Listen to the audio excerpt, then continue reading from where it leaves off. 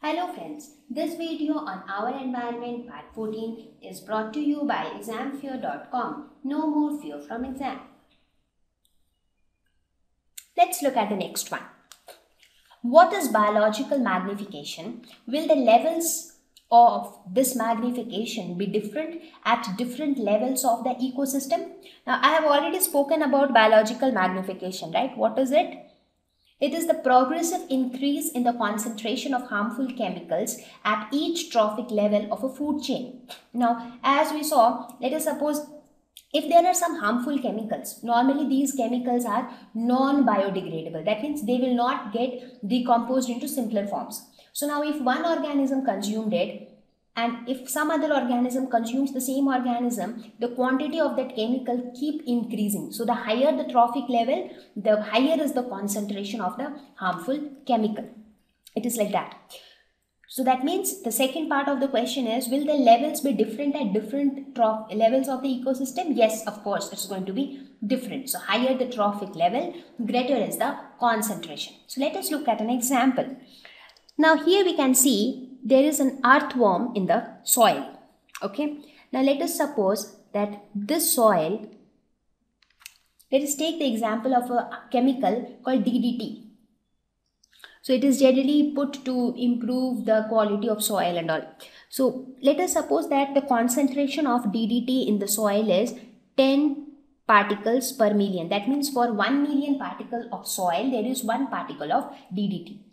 Now this earthworm feeds on the soil. So let us suppose it feeds on it eats up the soil. So now when it eats up the soil, it doesn't eat 1 particle of soil. It is going to eat a lot of particles of soil. Then it is found that inside this earthworm, do you know what was the concentration of DDT? It increased. The concentration was somewhere around 86 particles per million. And now when this earthworm was in turn eaten up by this bird,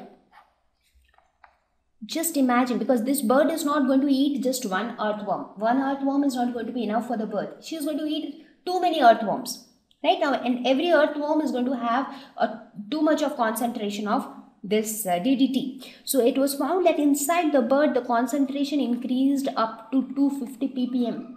And it is a harmful chemical, DDT. So if its concentration is too much, it is going to be harmful to that organism. So this concentration becomes so high that the bird can even die. So if you look at the food chain here, so the bird is at the highest trophic level. So the higher is the trophic level, the higher is the concentration of the chemical. And this increase in the concentration of chemicals is known as biological magnification. The next one, what are the problems caused by non-biodegradable wastes that we generate? Non-biodegradable wastes are those which cannot be broken down into simpler forms. So I'm very sure that you know what are the problems. Accumulation of such wastes pollute water and soil because they are not decomposed into simpler forms. So they are going to lie there for a long time as it is. So we'll get some foul smell. The water will get polluted with those waste materials. The soil will also get polluted. Non-biodegradable wastes occupy a good amount of space. So a good amount of space on the earth is occupied by wastes. And that is little unacceptable, right? We have a huge population in our country. So some people do not have proper space to build a good house. And you have so much of space allotted only for such wastes, which cannot be broken down into simpler form. So they are going to lie there as it is for years after years. They can be extremely harmful if consumed by a living organism. Now let us suppose if I talk of plastics, we throw plastic bottles just like that. We don't bother to throw them off. Now just imagine the area where these kind of wastes are simply kept just like that. In big cities like Delhi or Bangalore, you would have seen there are some areas where you see only garbage. There are very big humps of garbage and they are just dumped there simply like that. So the biodegradable ones will get degraded in due course of time, but the non-biodegradable ones will remain as it is. So now let us suppose some animal, some insect or some bird, if they pick up some plastic material and if they try to eat them, what's going to happen? It will get choked inside their throat and that organism is going to die. Because whatever waste material is there, that is actually waste. That is not going to be of any good to any living organism except the decomposers. So these wastes, if they are consumed by a living organism, it can actually kill that organism. So these are some of the major problems caused by non-biodegradable wastes, and that is why we should put a check on the usage of non-biodegradable materials.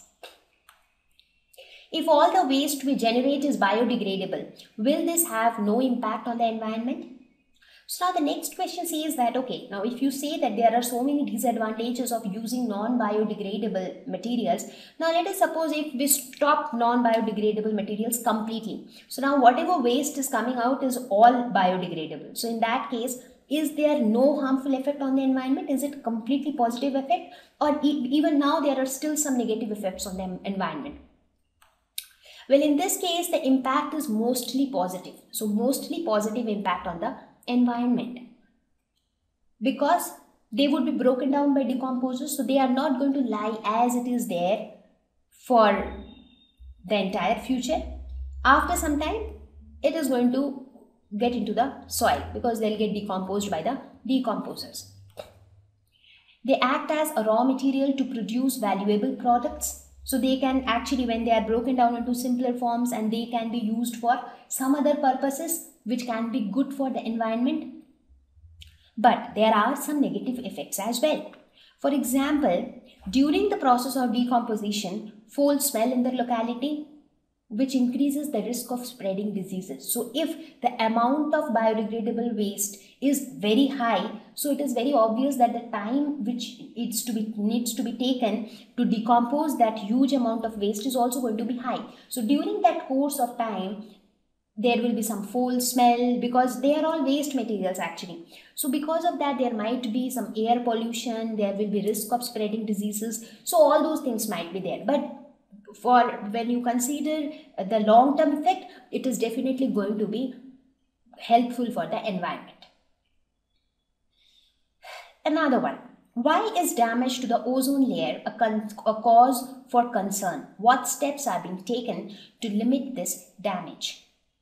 We have already talked about this ozone layer, a protective layer which saves us from the ultraviolet radiation of the sun. So if there is no ozone layer, all ultraviolet radiation is going to come to the earth, and that is going to cause many diseases like skin cancer. They are going to affect the health of not only living organisms but also plants. They are adversely going to affect plants. So there will be no life on earth if all the ultraviolet rays start reaching the earth. So the reason is ozone layer protects the earth from the harmful ultraviolet radiation of the sun. Now, what are the steps that are being taken to limit this? Limited production of CFCs. What are CFCs? Chlorofluorocarbons, which are generally used in the refrigerator industries or the air conditioner industries. Now, these chlorofluorocarbons produce chlorine at the higher levels of atmosphere. And this chlorine, that is one molecule of chlorine, has the capability to spoil 1 lakh ozone particles. So it is extremely harmful for the ozone layer, and that is why the production of CFCs has been limited. In fact, it has to be banned. So it is actually in the process of banning the production of CFCs. Minimize the usage of pesticides, because even pesticides are not good for the ozone layer. Usage of eco-friendly household cleaning products, because they also interfere with the existence of ozone layer. Now, I did not discuss about the ozone layer much detail here because I have already discussed it in the previous slides. So just wanted to give you an overview of, so that you can get an idea of whatever we have studied so far. So with this, we reached the end of this lesson. So I hope that this video helped you to understand our environment a little better than the textbooks. So see you all in the next lesson. Thank you.